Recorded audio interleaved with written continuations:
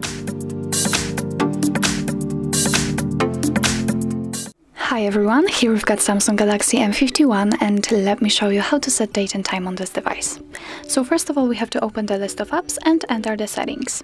Now let's scroll down to the very bottom and find General Management. Let's tap on it, and as you can see on the second position we've got date and time, so let's choose it.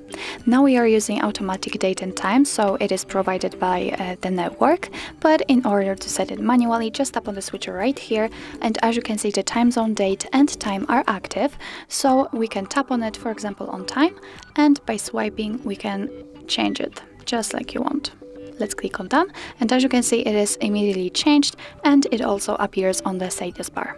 The same situation will be with the date and time zone. As you can see we can freely choose the one we want to use.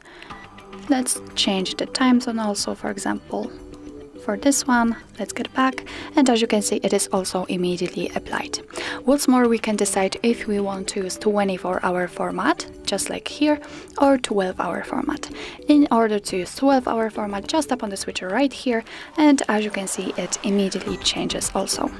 If you want to get back to all previous settings, just tap on the switcher here to use 24-hour format and tap on the switcher right here to use automatic date and time, and as you can see it also immediately changes.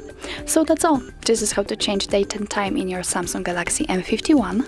Thank you so much for watching. If you find that this video was helpful, please hit the subscribe button and leave the thumbs up.